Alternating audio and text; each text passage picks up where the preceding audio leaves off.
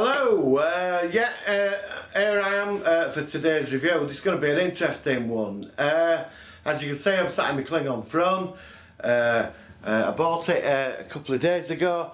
Very happy about it, and it's very comfortable and completely in love with it. But let's get on to what's truly this review is about.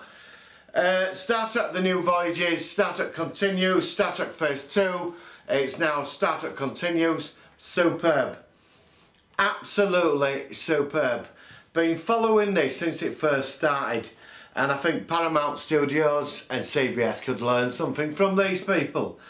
Right, I've just watched the episode of Mindsifter. They've got a new captain on. I don't know where Vic what. Miss you, mate. You know, you play a superb Captain Kirk, as does James Corley. Brian, you did an awesome job, so I'm not complaining. I think you guys work so hard for what you do to give us so much entertainment. So I'm going to ask all the fans, just keep sending the money in as long as they keep making this. You know, if this were weekly, this would be awesome. And trust me, the big TV studios can learn so much from you people. Right, so on to the episode. What an amazing episode. When it started, I thought it was, I thought it was like Kirk and his mind in the Mindsifter, when when they brainwash people and they think they're somewhere where they're not. And where it built up to and where it were going was pretty intense stuff, the whole thing. So we got all that, and it was like, what's going on? Kirk were in this room running about, orderlies chasing him, obviously in an asylum. And then it moved on to the credits, great credits as usual, awesome. It so takes you back, doesn't it? Yeah, like I said, if these were like on every week, I'd so love it. But anyway, it's going on, and he's being tortured, and he's in this sort of like delusional state. This is what you're thinking, and then you jump ahead to Spock on the Enterprise. He gets called in to be an admiral by the admiral, and he gets made captain. The crew find it a bit funny, and stuff. He walks on the bridge in Kirk's top, the gold uniform. Crew a bit disturbed by this because Kirk's gone, but Spock is like, he takes the job. He's a bit too sure of himself, but he's got that cold Spocky aloofness about him.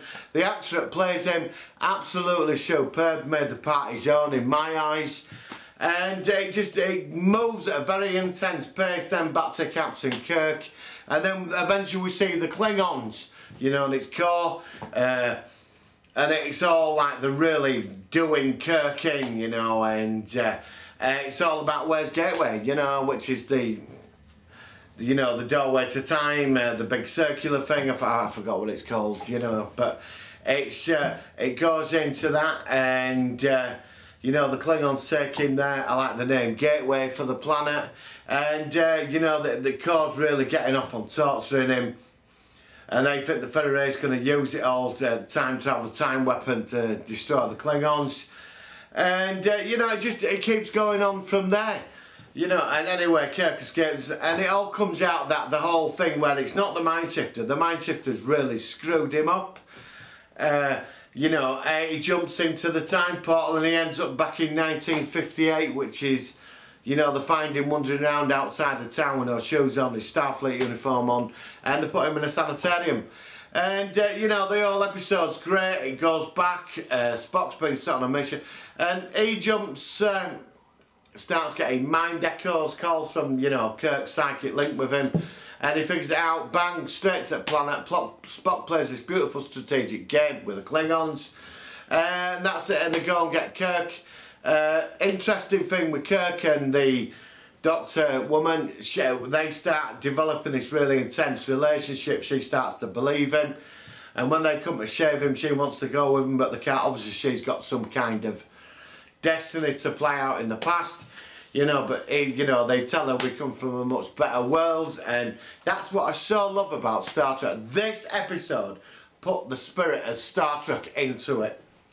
The sets, the creativity of it all, is just unbelievable. You know, I'd have these on Blu-ray. If they released every episode of this on Blu-ray, I'd have it.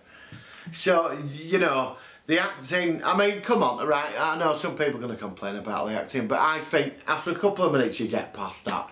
You know, these guys put the heart and soul into it, and, you know, what they're producing every week is awesome. You know, every time they're working hard on what little funds they've got, and they're coming out with top quality episodes. Look at Actor now, the 20 minutes of that is just incredible. And my God, I can't wait for Renegades as well. And I'm a big fan of Lexington. You know, just keep this stuff coming, guys. You know, you've got my support, you've got my friends' support. You know, 10 out of 10, definitely. Live long and prosper, and I'll see you on the next review. Bring it on.